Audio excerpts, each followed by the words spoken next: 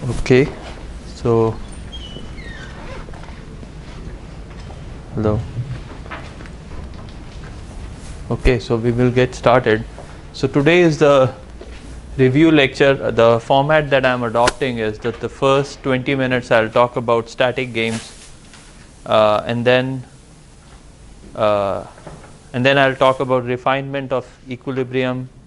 We'll talk about continuous kernel game, and then I'll move on to dynamic games. And I'm going to spend majority of my my time on dynamic games because that's the richest part of the game theory that we have studied so far. So the static game setting is quite easy to understand. So we started with preferences, right? From preferences we formed lottery. From lottery we found compound lottery.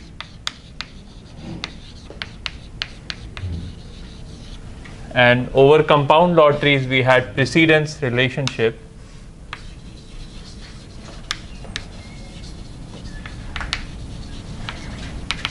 Okay, so we prefer one compound lottery over another compound lottery and so on. And with this precedence relationship, if it satisfies certain number of not certain number of, actually if it satisfies 4 axioms, then we showed, or rather I didn't really prove it, but what we have is utility functions over preferences.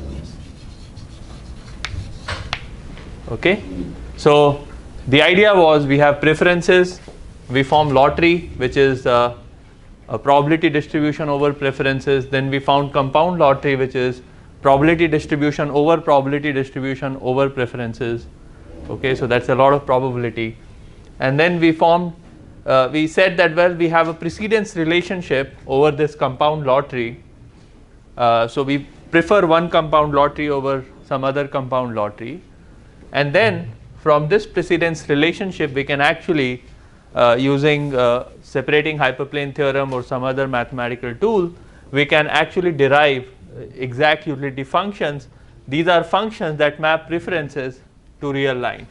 So utility functions over preferences to R. Okay, and what we understood is humans, or rather decision makers, want to maximize their utility. Okay, and by saying that, they would pick an action, or they would prefer certain outcomes over other outcomes. Okay, and utility function essentially captures this entire precedence relationship over the preferences. Okay, and so with this thing in background, we said that, well, now we have 2 agents, and their action sets are A1 and A2. Okay, so A1 is the action set of player 1, A2 is the action set of player 2, and we define utility functions UI which maps A1 cross A2 to R. Okay, and then if A1 and A2 are if they are finite sets, then you can actually represent UI by matrices. This is utility of player I.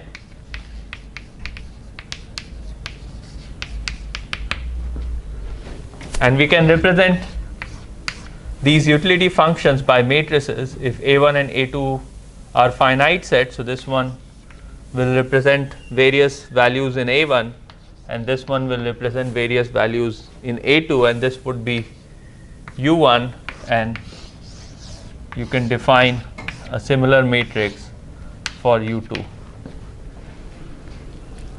Okay, and then von Neumann said that, well,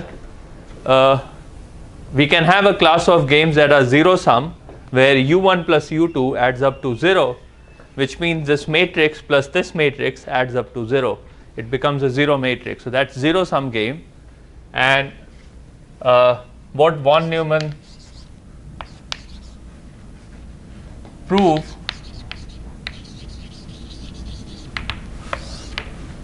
there exists P star and Q star such that P star transpose, oh, I didn't really define zero sum, but you know what I'm talking about. So rho player minimizes cost. Rho player is the minimizer and A is the cost matrix of the rho player. So P star transpose A Q is less than equal to P star transpose A Q star is less than equal to P transpose A Q star. Okay, and this is known as P star Q star is known as saddle point equilibrium. P star is in probability distribution over A1, Q star is in probability distribution over A2. That was the result of von Neumann. This is from 1928, and this is coming from his book that was written by von Neumann and Morgenstern in 1944.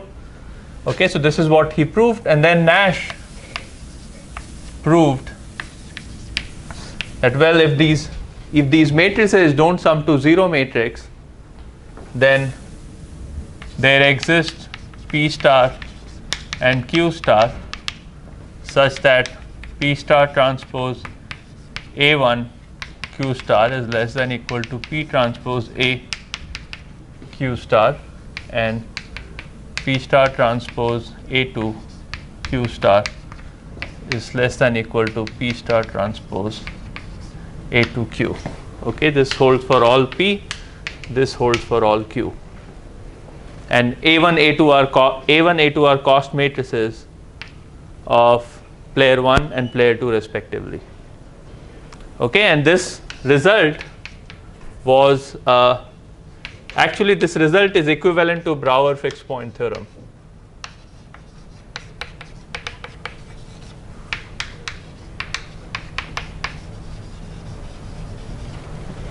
Okay, this is equivalent to Brouwer fixed point theorem, which means you can use Brouwer fixed point theorem to prove this, and if you can prove this using some other result, then you can prove Brouwer fixed point theorem knowing that a Nash equilibrium exists. Okay, so that was a static game, and we also studied some numerical methods, or rather we studied some optimization problems which if you solve, you can actually compute Nash equilibrium or saddle point equilibrium. Computation of saddle point equilibrium was equivalent to a linear program. So equivalent to solving a linear program. So if you want to find the saddle point equilibrium or the value of the game, all you have to do is solve a linear program. Very easy to solve. Okay, you could also do fictitious play, which you have implemented, and you have seen that it actually converges to saddle point equilibrium in the limit. So that was the method for finding SPE. For Nash equilibrium, it's very hard to solve.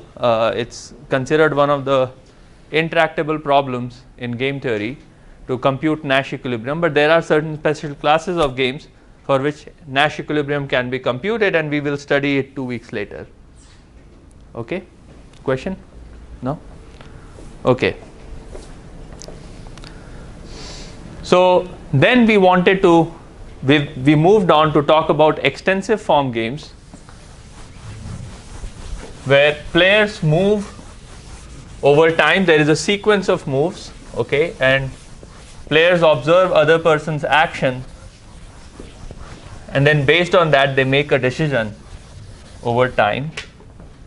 And so there is extensive form game where each player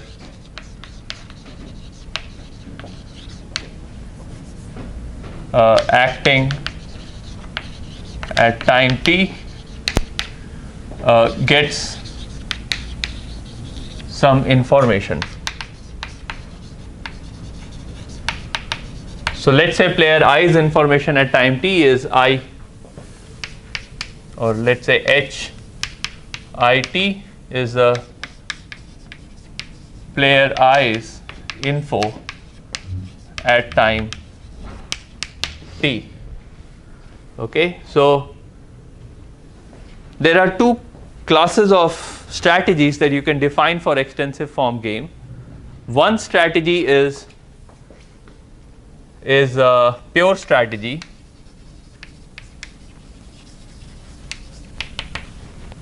where you pick gamma IT which maps HIT to the action of player I at time t.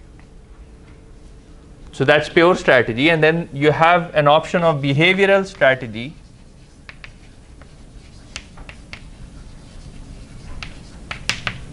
where you have gamma IT that maps HIT to a probability distribution over the action set of player I at time t. Okay.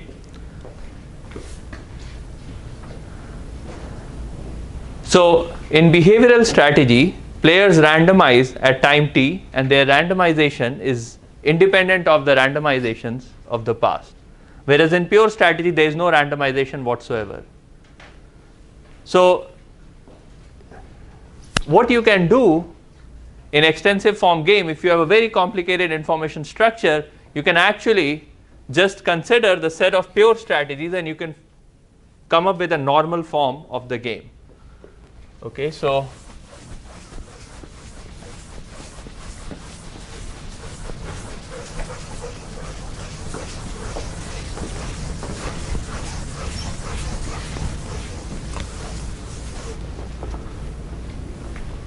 the idea is you can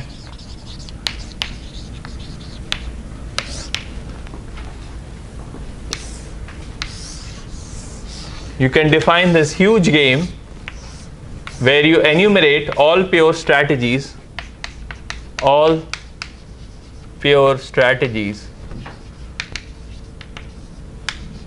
player 1 and then all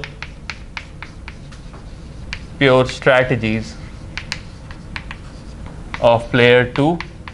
Okay, and you form player 1's payoff matrix, and then you do the same thing for forming player 2's payoff matrix. Okay, and based on what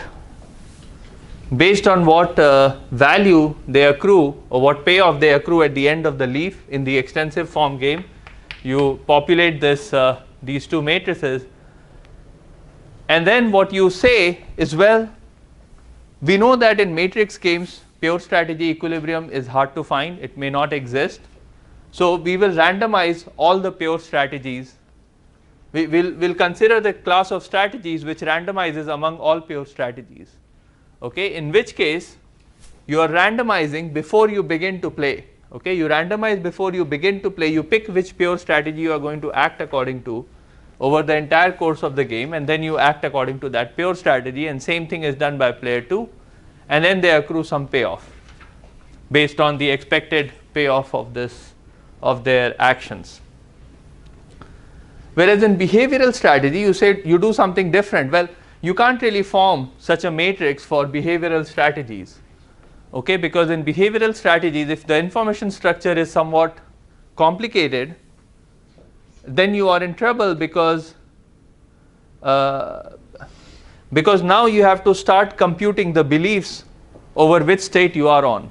Okay, and that gets into a tricky situation. So you can't really form a matrix game out of behavioral strategy. All you can do is use pure strategies to form this matrix game and then compute a mixed strategy equilibrium. So that's known as the normal form of the game.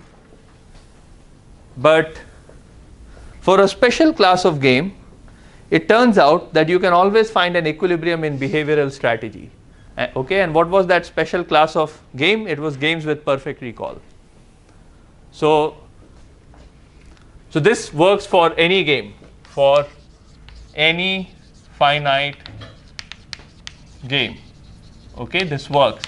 Any finite game, any information structure, this strategy, this going from the extensive form to normal form and then computing the equilibrium, it works. Okay, there is no problem with that. But if you have any complicated, but then if you want to do behavioral strategy, it's a really messy set of equations that you need to solve, except in one condition, when the game is of perfect recall.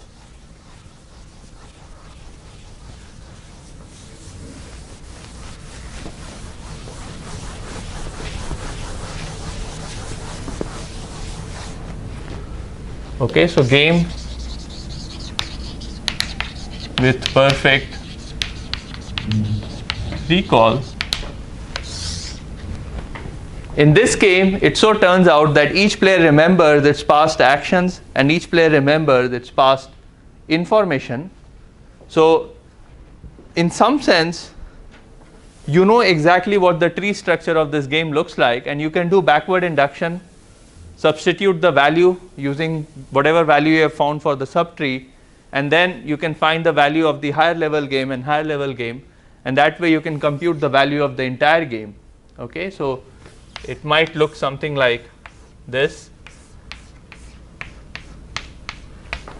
Okay, so you find the value of this game, find the value of this game, this game, this game, okay, and then you form another tree.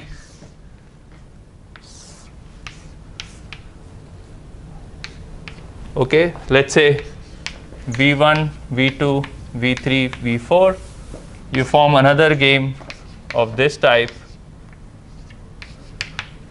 okay, using backward induction. So you solve this lower level game first, then you solve this game and you solve this game, okay, and then replace it with V5 and V6, and then you solve this game and you get the solution to the original game. Okay, and once you're solving game of this form, you can always find an equilibrium in behavioral strategy, which means the players are going to choose an action dependent on certain probability distribution, but their actions are not correlated with their actions here, okay, which is not the case with mixed, when you are talking about mixed strategy. Okay, so the actions here are uncorrelated with actions here. As far as the randomizations are concerned, those are independent randomizations. So that's really the class of games where you can have equilibrium in behavioral strategy, and it's very easy to compute because all you have to do is apply backward induction. And then we studied a very important result for this class of games, which is known as Kunz theorem.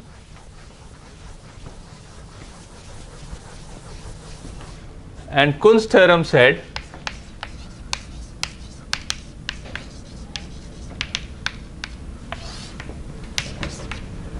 if gamma 1, gamma n, so this is a game with perfect recall, and if gamma 1 to gamma n is, well, let me write it in words because I don't remember how to put it in. How can I write it rigorously? So let me put it in words first. Every mixed strategy has an equivalent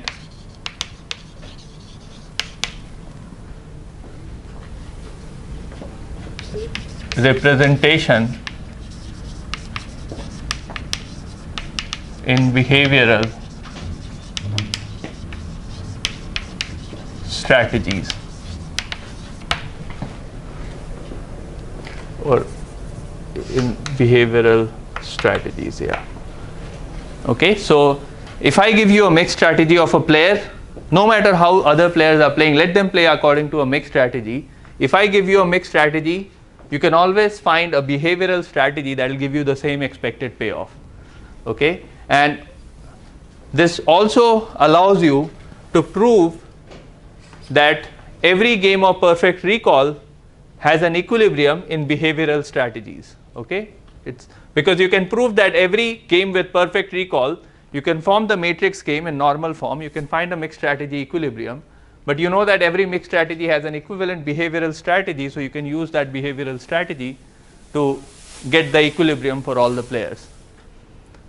So that was an important result. It was proved in 1952 or maybe 1953, somewhere around that time. Okay, so that was an important result for game with perfect recall.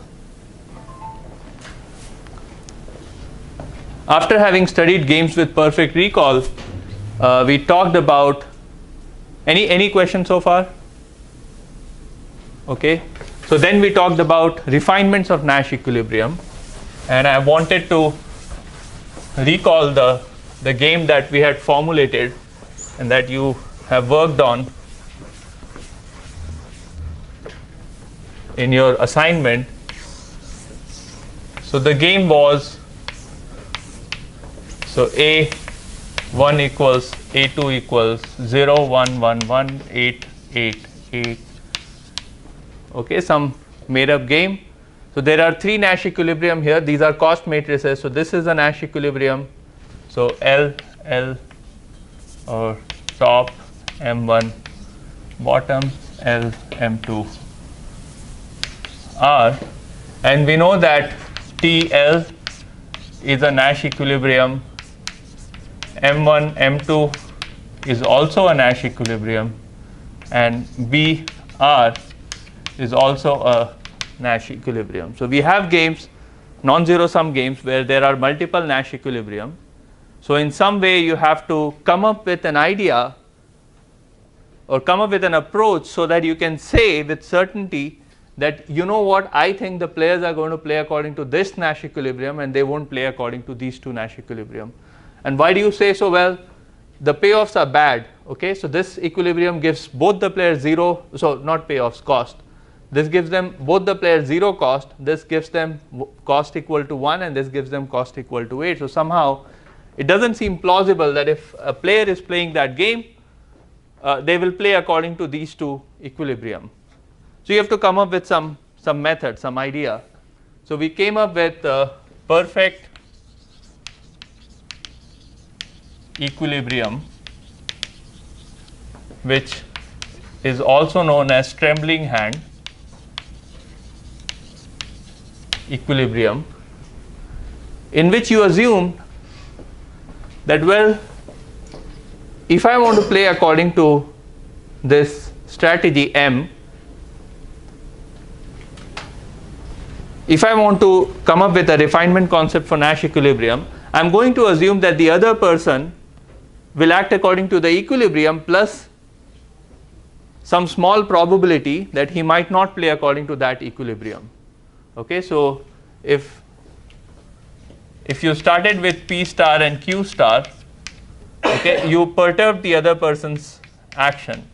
P star is still the best response of player 1 with respect to some 1 minus epsilon Q star plus epsilon some other probability Q, which is completely mixed. Okay, completely mixed strategy. So this is what you want to this is what you want, and you want Q star also to satisfy this relationship 1 minus epsilon P star plus epsilon P. Okay, P is some completely mixed strategy. So the idea is each person will play according to equilibrium with high probability, but they might deviate from the equilibrium with low probability. And if P star still remains the best response and Q star still remains the best response with respect to the trembling of the other player, then that becomes a perfect equilibrium. And there was problem with perfect equilibrium, which was if you add completely dominated rows and columns, the set of perfect equilibrium changes. Okay, that's an undesirable property. So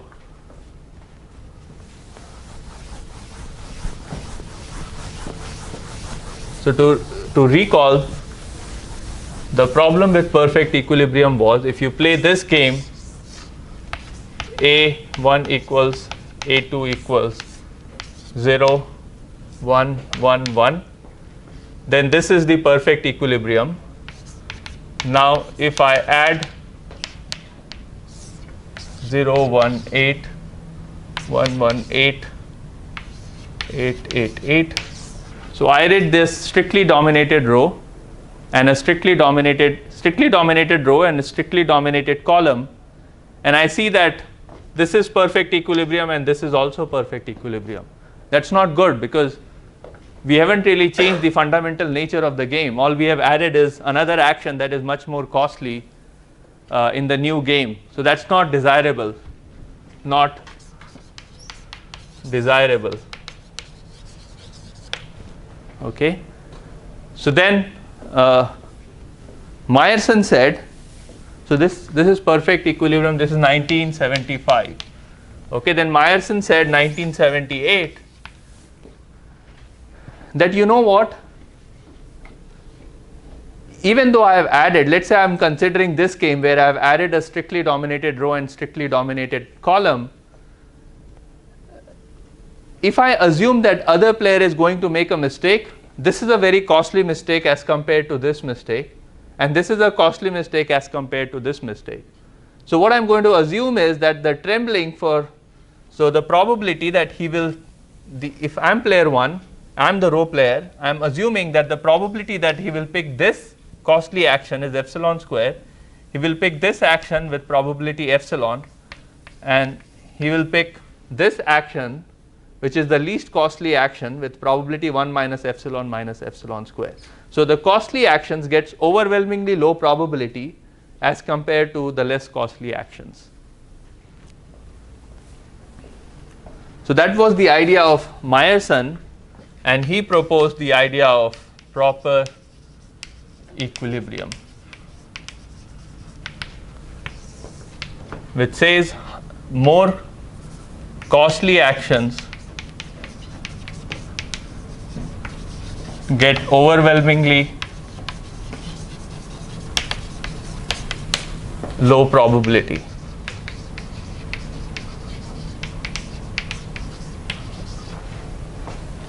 Probability of mistake.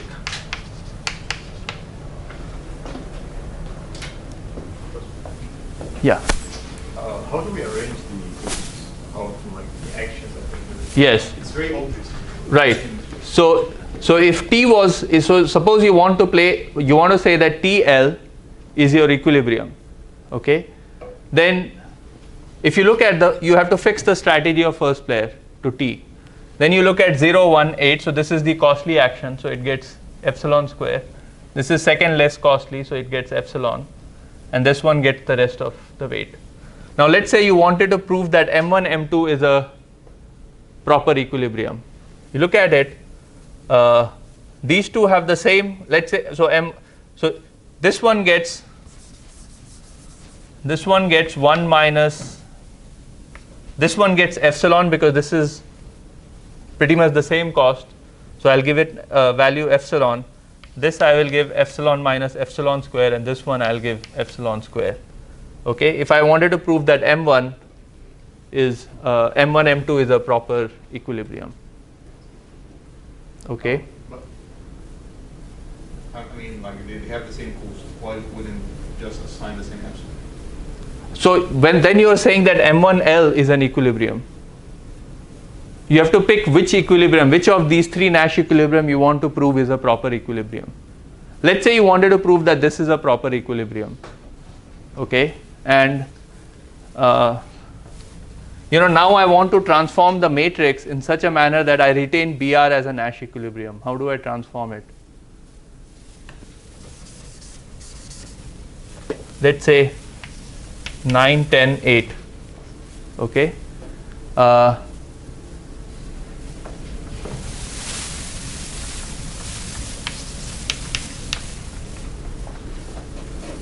Okay, let's say this was your cost matrix and you wanted to prove that BR, I know that BR is not a proper equilibrium, but let's say for the time being that you want to prove that BR is a proper equilibrium. So you give this, so this is a costly action, so this gets epsilon square, this is the next costly action, so this gets epsilon, this gets the rest of the probability, so that's 1 minus epsilon square. Okay. So that's how you pick which action should get what probability.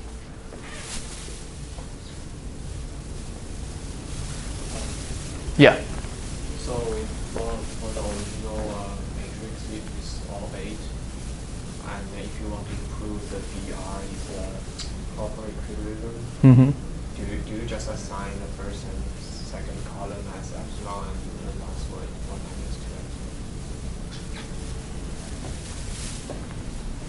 No. What I'm saying is you have to pick which equilibrium you want to show as proper equilibrium. Yes. So I mean, if you want to prove, if you want to check whether the VR is a proper equilibrium, Right.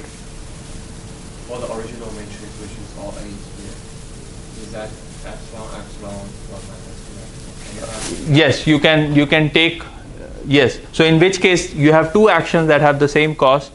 So then you just pick them to be epsilon and epsilon. It wouldn't matter whether you picked one as epsilon and other as epsilon square or not. Okay, it's the same as giving a probability of epsilon to both the actions. So in the original matrix, you don't even need to consider VR.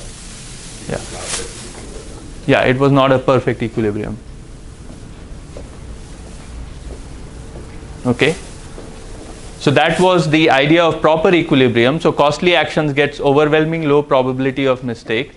And then we talked about stable equilibrium that was defined in 1985. Stable equilibrium, which basically said that if A, B is close to A tilde, B tilde, then P star Q star is close to P tilde star Q tilde star. Okay. So if the games are close to each other, which means that the entries of A tilde are very close to entries of A, entries of B tilde are very close to entries of B, then the Nash equilibrium should not be very different. Okay, that's the idea of stable equilibrium. So in some sense, the equilibrium is stable with respect to perturbations in the cost function, okay, or the cost matrix or payoff matrices.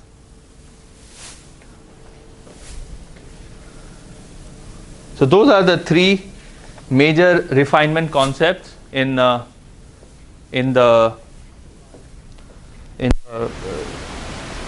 game theory literature for static games and finite games.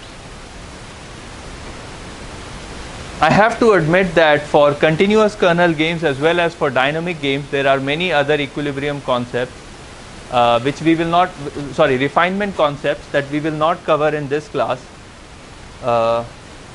Although if you are interested, I can point you to appropriate references where you can look up what the equilibrium refinements are. In particular, sometimes it so happens that let's say you have a dynamic game and you add uncertainty about which node you are standing at, and suddenly an equilibrium emerges.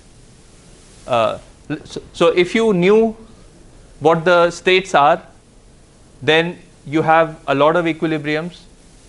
But as soon as you allow some uncertainty in the state by adding some additive noise, then suddenly the set of equilibrium shrinks to only one equilibrium. So you have a unique equilibrium as soon as you have some uncertainty about the state. But if you have no uncertainty about the state, then you have large number of equilibriums, overwhelmingly large number of equilibrium. Okay, and it's all there in some of those examples are there in Bashar's book, so you should definitely consider reading that part in that book. Okay, it's very interesting to see that. Some of that work was done by Professor Bashar back in 1970s, around the same time when these ideas of perfect equilibrium and stable equilibrium were being proposed in the game theory literature. So that's really interesting. That there was work happening in the control theory community at the same time when similar work was being done in the economics community. Okay, so any question on that? Okay.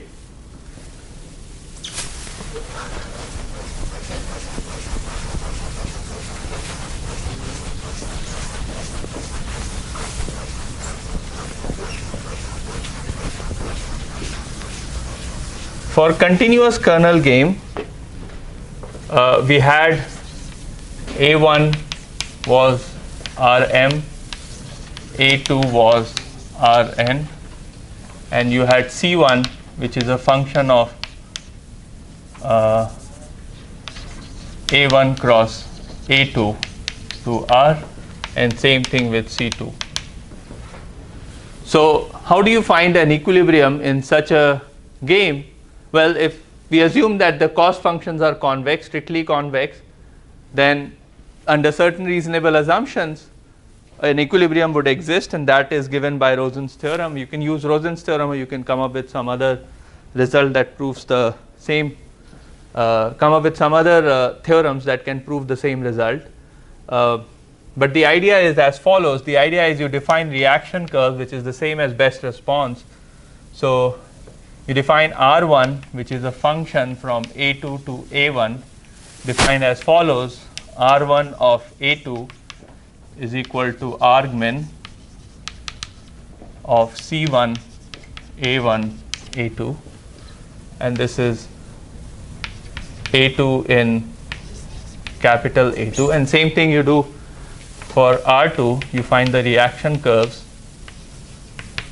which maps A1 to A2, which is the set of best responses with respect to A1's action, and then an equilibrium. So it looks something like this.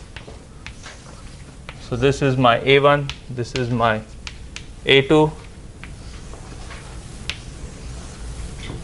Okay, so these are the two reaction curves. Let's say this is R1 and this is R2. Whenever these reaction curves intersect, those are Nash equilibrium. So this is one Nash equilibrium and this is another Nash equilibrium.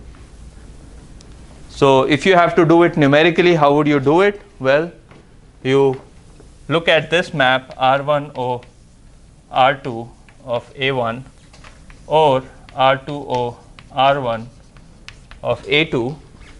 Okay, you just have to find either this fixed point, either you have to solve this fixed point equation or you have to solve this fixed point equation. Okay, one of these two, whichever one you solve, you get the solution to the others. So let's say you solve this and you got A1 star as the solution to this fixed point equation, then you take A2 star to be R2 of A1 star. Okay, and that gives you the equilibrium. That gives you the equilibrium. Okay, and same thing you can do for this second player too. Now the important thing to note here is that you could have a situation where this map is non-contracting, so it won't converge. If you iterate, it won't converge to the equilibrium, but this map is contracting.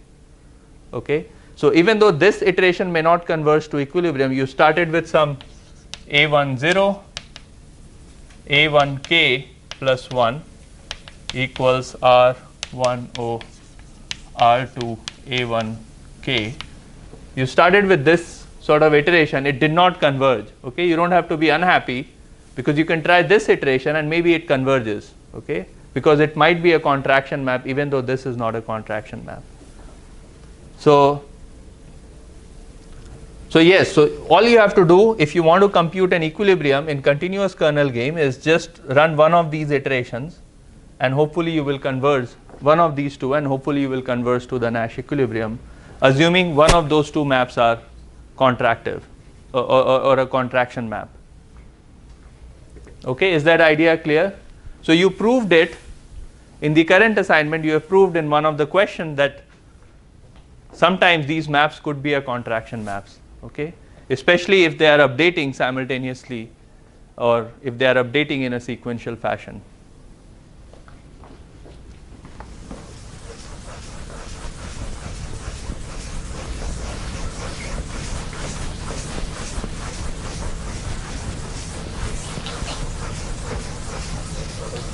Yeah. In the assignment there was like we were updating the whole Cournot-Jacobi. at the same time. Yeah. So could we have just like split it into like 3 different contraction maps, and maybe if just one of them doesn't converge will not be a problem. Okay, so my feeling is you won't be able to get, so in 2 players it's easy to get such an expression. Let's say what happens in 3 players. So you have R2, which is a function of A1 and A3.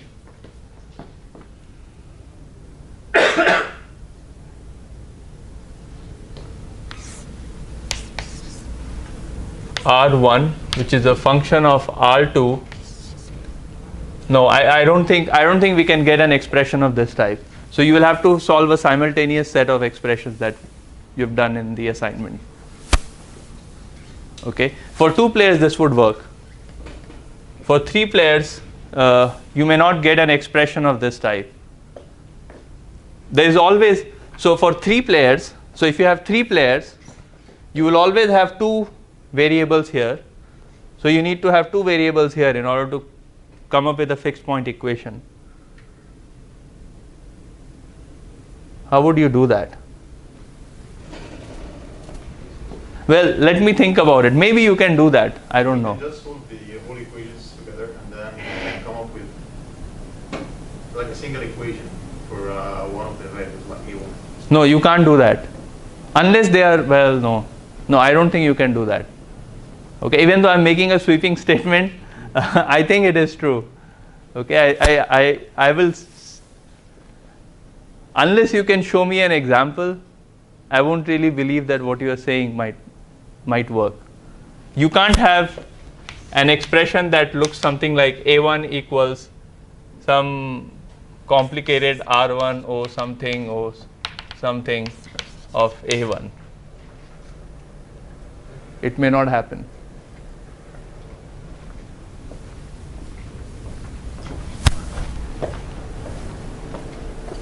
You know, what if instead of C1 being a function of A1, A2 and A3, if it is just a function of A1 and A2, and then C2 is just a function of A2 and A3, and C3 is just a function of A3 and A1, maybe in that case you can come up with an expression of this type. You can just come up with an equation that has only one variable and then solve it and then substituting the equation.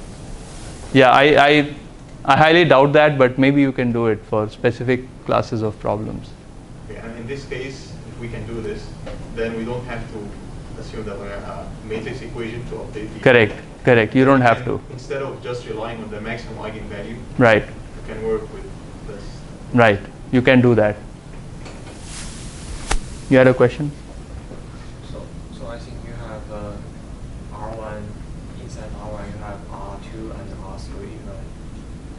Yeah, I mean, I was trying to see R1 would depend on A2 and A3. So this is my A1, right? And I have to write A3 also in terms of R3 of R1, A1,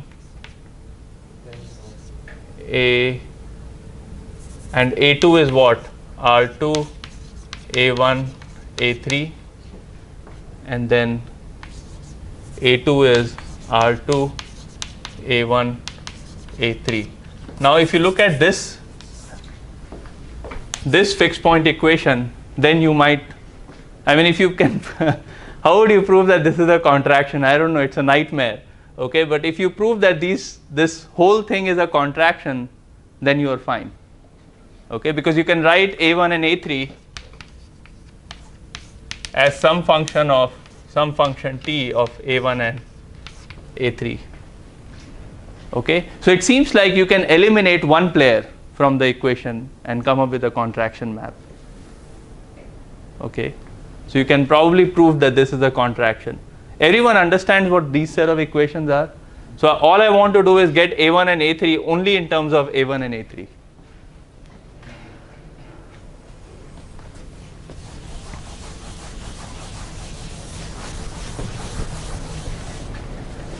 Okay, maybe this might work, who knows. That's a good problem for final exam.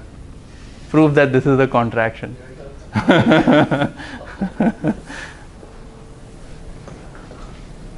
Okay. Okay. All right. So let's talk about dynamic games now. Okay. Enough of static games. I wanted to spend 20 minutes on static games and time flied.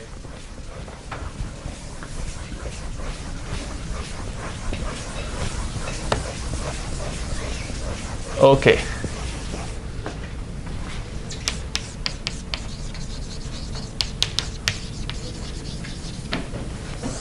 So dynamic gaming is more important from electrical engineering point of view because most of the systems we study are dynamic systems.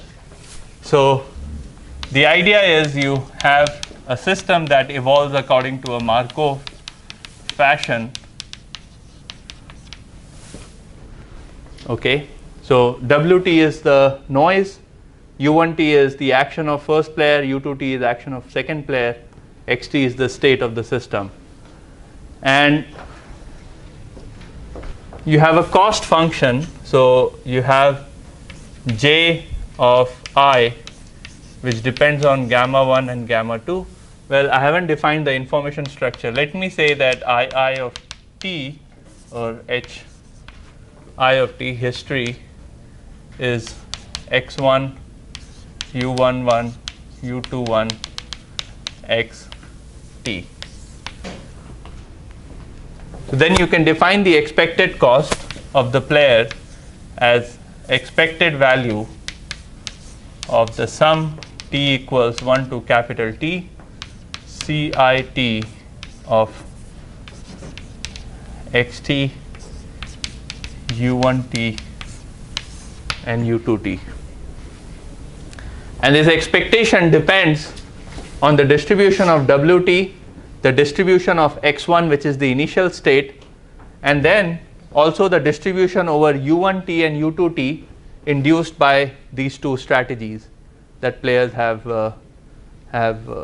players are planning to apply in this particular game. Okay. So in these games, these are known as Markov games.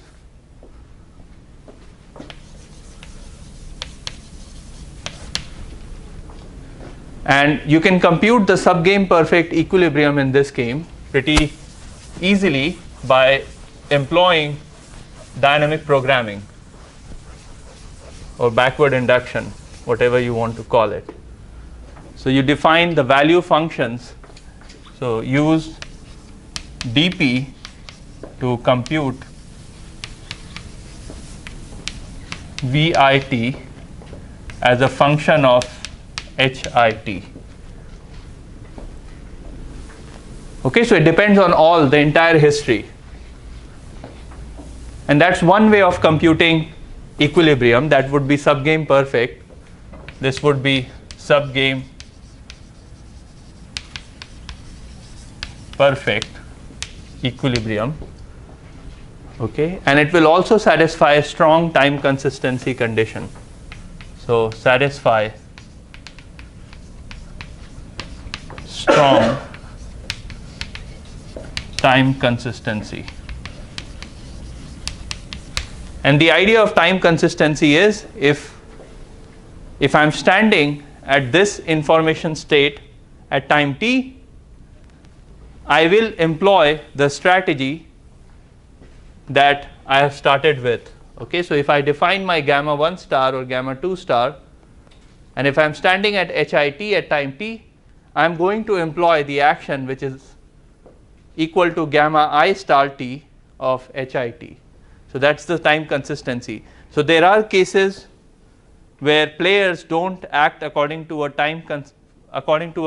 strategy that is not strongly time consistent. We haven't seen any example of it, but maybe I should give you as a homework an example where there is no time consistency. So a future self deviates from the behavior because he or she feels that that's the best thing to do at that particular time step. So they pick the strategy at the beginning of the game, but then when they reach that information set, they say that, well, you know, I think this is a bad strategy for me. I should deviate. I should move away from this strategy. Okay, so that's not a strongly time consistent strategy. But in this case, for Markov game, if you use this dynamic programming and you compute the value functions at every information state, and then you proceed backwards, the equilibrium behavior that you compute, which is gamma 1 star and gamma 2 star, that will satisfy strong time consistency, and that will be subgame perfect equilibrium. So the idea is as follows: you define Vi capital T of Hi capital T as min over U1T of expected value Ci capital T xt. This is H1 V1 U1T and gamma 2 star capital T of H2 capital T given H1 capital T. Okay, and you do the same thing for player 2, and at time t, V1T H1T is equal to min of U1T expected value of C1T plus Vi T plus 1 as a function of V1T plus 1 as a function of H1T plus 1 given H1T. Okay, so a lot of conditional expectations that you need to compute in order to compute the value functions and solve the problem. Okay, the argmin here would actually give you the behavioral strategy, or if you have multiple argmins, then you have to randomize among them. You probably have to randomize among them. But if there is a unique UIT which is minimizing this expression, then you can just take gamma 1T H1T as the argmin of U1T of this expectation or conditional expectation. Okay, that's the way, that's the method, general method to solve a Markov game problem. But you have complete history. Okay, there's no uncertainty about what happened in the past.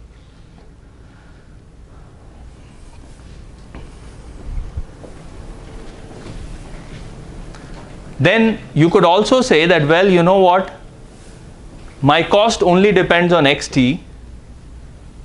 My cost only depends on xt. If the other player is using only xt to compute its strategy, then I don't have to use any of this information. All I need is just xt. Okay, and that's Markov strategy. So in Markov strategy, gamma it is just a function of xt. Okay, just a function of xt. They don't have to care what happened in the past. Okay, all they need to know is keep track of the current state.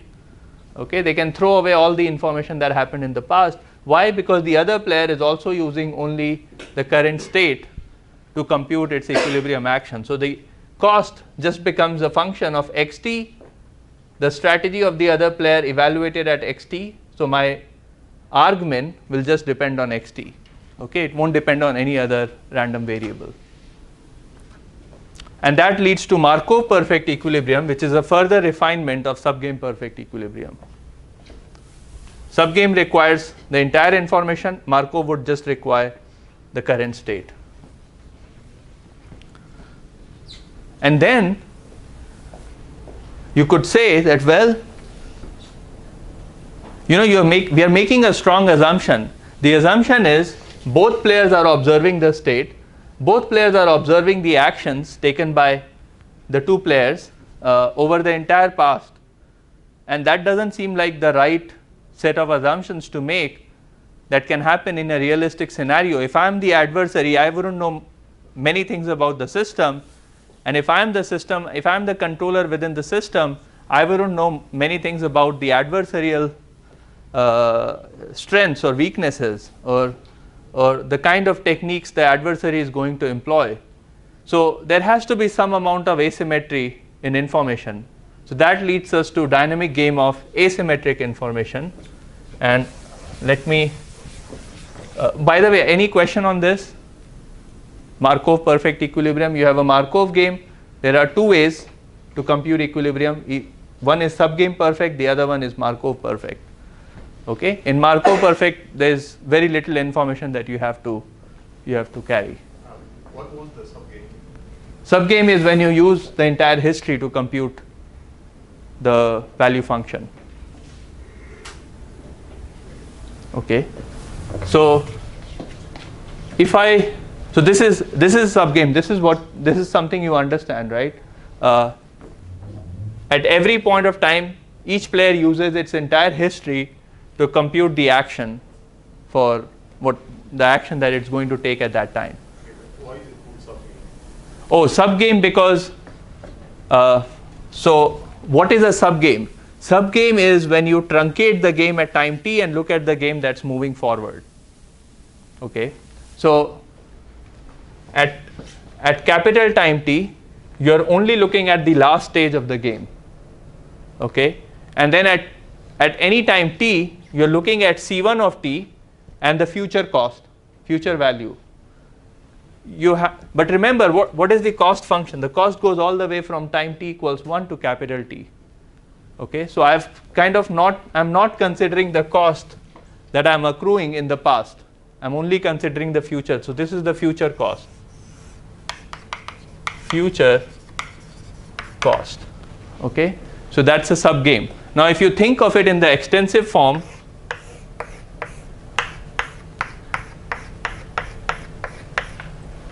okay, this is a subgame, this is a subgame, this is also a subgame, okay, and this is a subgame.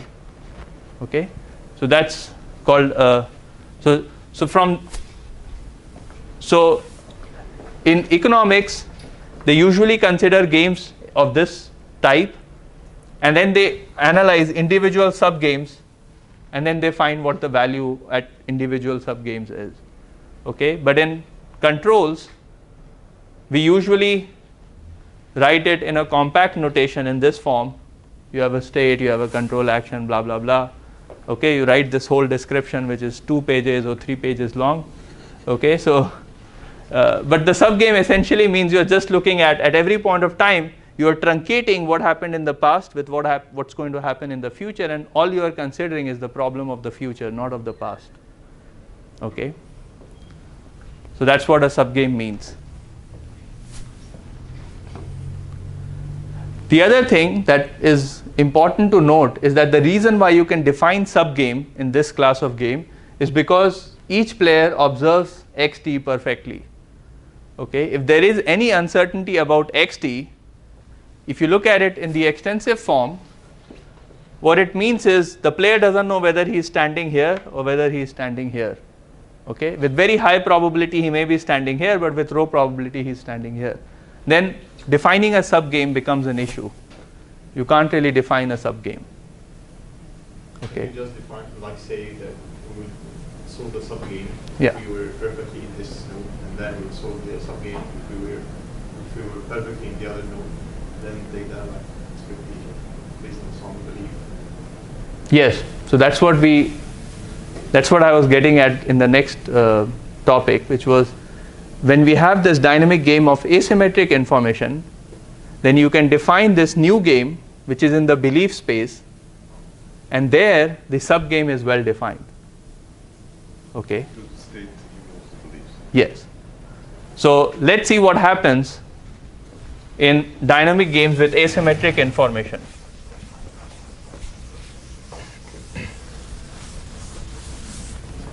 So now I have asymmetric information.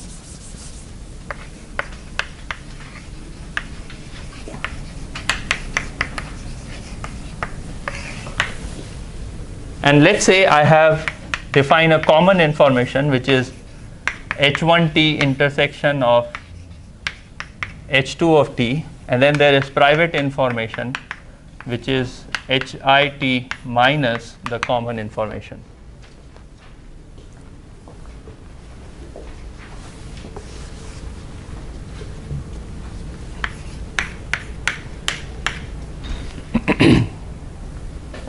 Okay, and then I am going to assume that CT is a subset of CT plus 1.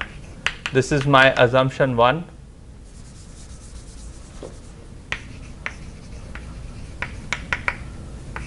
CT is a subset of CT plus 1, and my assumption 2 is probability of xt p1t p2t given CT does not depend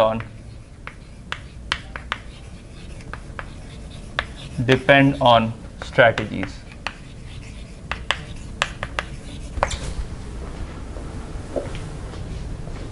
Okay, so I have some asymmetric information. You can also have observation equation yi of t equals hi. Well, hi is already used. Let's say gi of t xt vi of t. Okay, so some measurement noise and some measurement function. You have some sensors. There's a specific way by which that function maps the input and some measurement noise to an output. So, and now you have asymmetric information. So you partition the information set into two parts. One component is known as common information, the other component is private information. And I'm going to assume that the common information always increases. So none of the players forget what they have already observed in some sense. Okay. And the second assumption is that if you look at this conditional probability, which is the distribution over state and the private information of the players given the common information, then it does not depend on the strategies, which is gamma 1 and gamma 2. Okay. If this is the game that you are considering, if the game satisfies these assumptions, then you can define a new game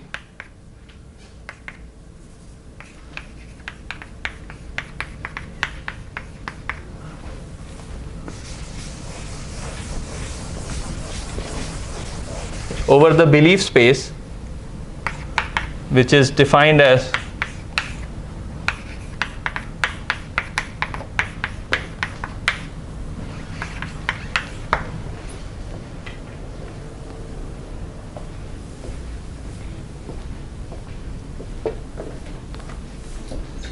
okay. So now I consider a new game where pi t is the state space. Okay. And this idea is very similar to what you see in POM-DPs, okay, partially observable Markov decision problems, if you have been exposed to that class of theory earlier. Okay, so, but because there are two agents now, in POM-DP it's a study of optimization for a single agent system, okay, with uncertainty. But now because we have two agents, we have to be very careful because agents are non-cooperative and agents are strategic. They won't take any action in a manner that doesn't improve their payoff. Okay, so there has to be some equilibrium. Now let's get back to the original question that he asked. He asked that how can we define a subgame in a problem where you have asymmetric information? So well, when you have asymmetric information, there is still some symmetry, okay, because the common information gives you some amount of symmetry that you can exploit in this dynamic game setting. So you divide the information into common and private, then you compute the belief over everything that is unobservable. Okay, so xt, why do you need a belief on xt? Because xt appears in the cost. Why do you need the belief over p1t and p2t? Because agents make their decision based on p1t and p2t, right? So somehow it appears here in u1t and u2t there is a dependence on p1t and p2t. So we need to monitor the belief given what both players already know. Okay, and then this becomes a state in this higher dimensional game, and all you have to do is find a equilibrium in this higher dimensional game using the same backward induction algorithm. Okay, and it's all going to work out nicely if these two assumptions are satisfied. So instead of writing h1t and h2t, you have to replace it with pi t.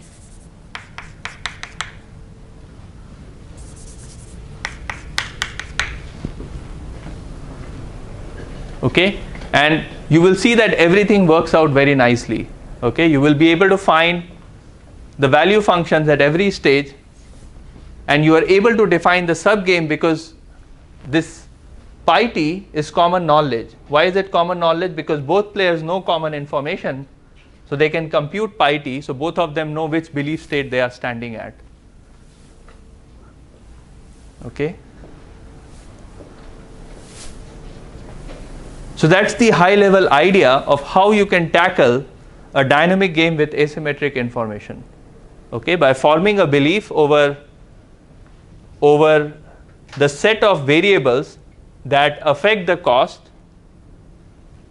You form a belief over it, and then you know that because players know common information, the belief is known by both the players, and because of that they can come up with a subgame, and then they can use this backward induction algorithm to compute the value functions and the strategies. Okay, the argument will become the strategy, and then what you are saying is my gamma 1 of t at ct and p1t is actually given by gamma 1 of t of pi t and p1t.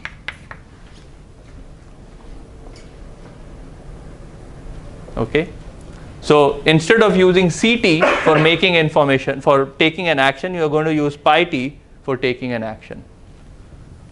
Okay, so this is a very high level description of a general tool, and if you want, I can point you to appropriate reference where you can find the way to solve these class of problems. Okay, now if these assumptions are not satisfied, then you have to talk about sequential rationality and sequential equilibrium. So if these assumptions are not satisfied, then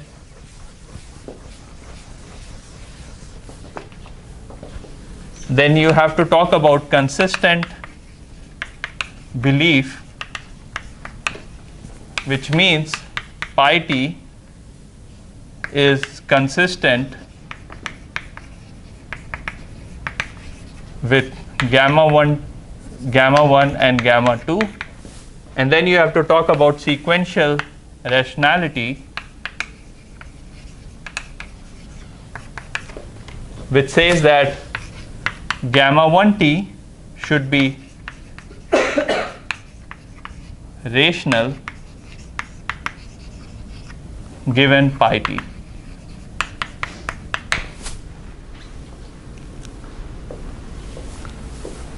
And that becomes a very difficult problem to solve, even though it has been solved for this case for a very special class of games.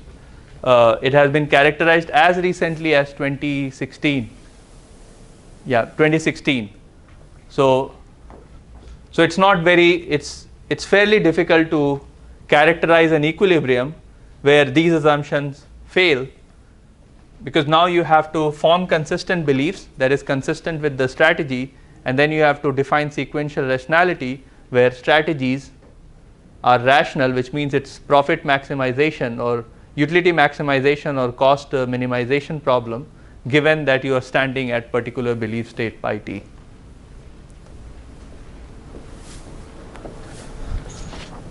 So that was a lot of dynamic games.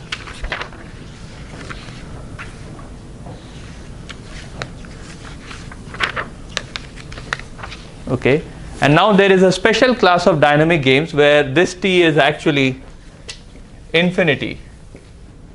Okay, so we now have a class of games which is known as infinite games. But then if you want to solve it in this setting, it's very difficult. So people have studied simpler settings for infinite games, and that is what we studied in the previous two class. Oh, any question on this? No?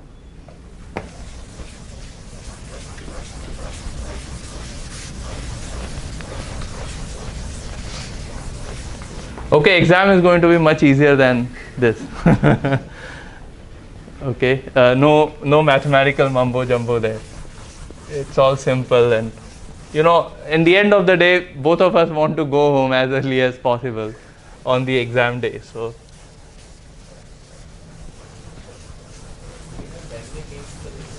no, because I haven't given any assignment so far in dynamic games, so it's not coming in the exam.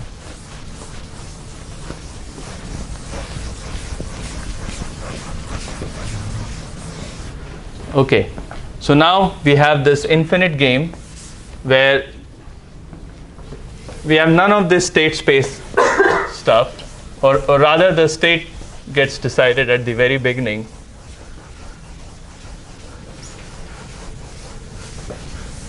And then we have repeated game.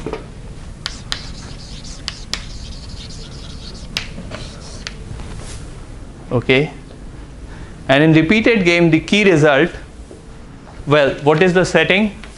The setting is you have a finite game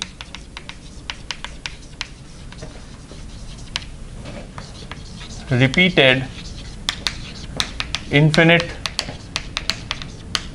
number of times, but with a twist. What is the twist? Players observe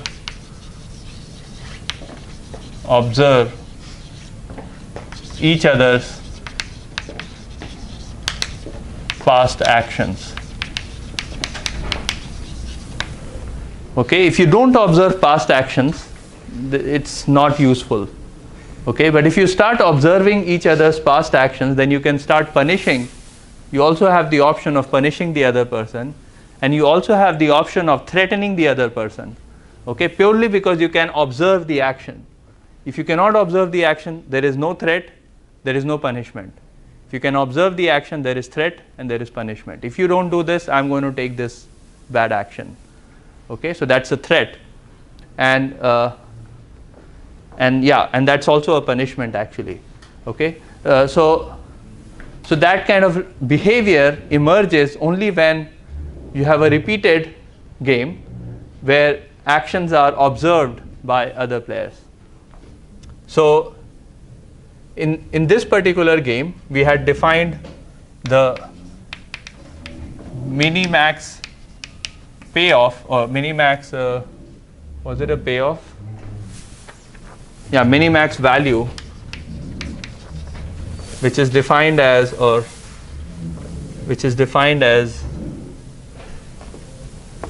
let's not do the value,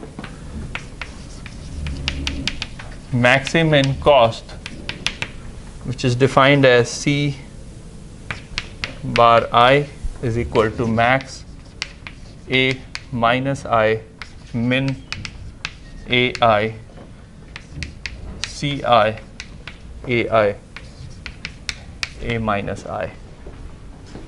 Okay, this is the maximum cost, and then I am going to define a set V, which is the set of C in Rn. So there are n players. So let me assume n players C in Rn such that C is less than equal to C bar I. So this is the maximum cost that the player would accrue if other players start punishing him. Okay, so they will act according to this argmax of A minus I. So C is less than equal to Ci is less than equal to C bar I. So if you look at this, let's say this is my C bar 1, C under bar 1, and this is my C under bar 2. Then everything here is part of that set V. and then we had this Folk theorem. Oh, I did not define F. So F is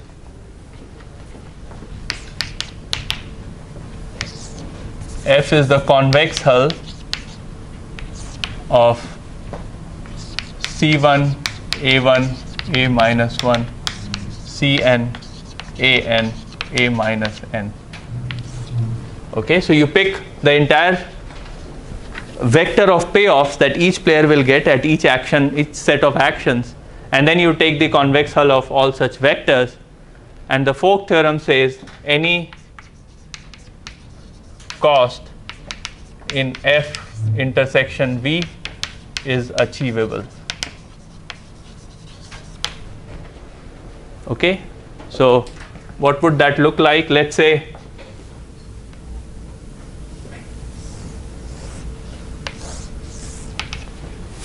these are my 4 cost values, okay, or convex. So this entire region defines the convex hull of my entire set of possible costs. Okay, this F. So this is my set F, and this is my set V. What the Folk theorem says is, I pick a point here which is in the intersection of F and V, and I can assure you that there is a strategy of every player that is in equilibrium and can achieve that particular payoff. Okay, same thing here, same thing here. Okay, no matter where your payoff is, it is achievable, or not payoff actually, in this case the cost. So that was the Folk theorem. And then we talked about dynamic games. So in the previous class we talked about repeated games where one player was informed of some random variable, whereas the other player was not informed of that random variable. So that was done in the previous class, so hopefully all of you remember that case. And then there was and then we also talked about vector payoff case, and we talked about Blackwell's approachability theorem, which is somewhat complicated, so I won't introduce it in the class again. But that's all we have done so far in the class. Okay, and 2 weeks later we'll start talking about algorithmic game theory, where we will talk about specific algorithms that have been devised to solve or to find approximate Nash equilibrium in finite games. Okay, so that's, and then the next topic, which probably will start somewhere around November, first week of November, will be all on mechanism design and auctions. Okay. So any questions so far? Okay, I don't have a specific office hours for the final exam, but because there are only 10-15 of you, just send me an email and we'll find a time to meet. Okay. What happened? Oh, midterm exam. There is no final exam here. Okay. This is the best class you can take. No final exam. Enjoy your holidays in Hawaii or Columbus.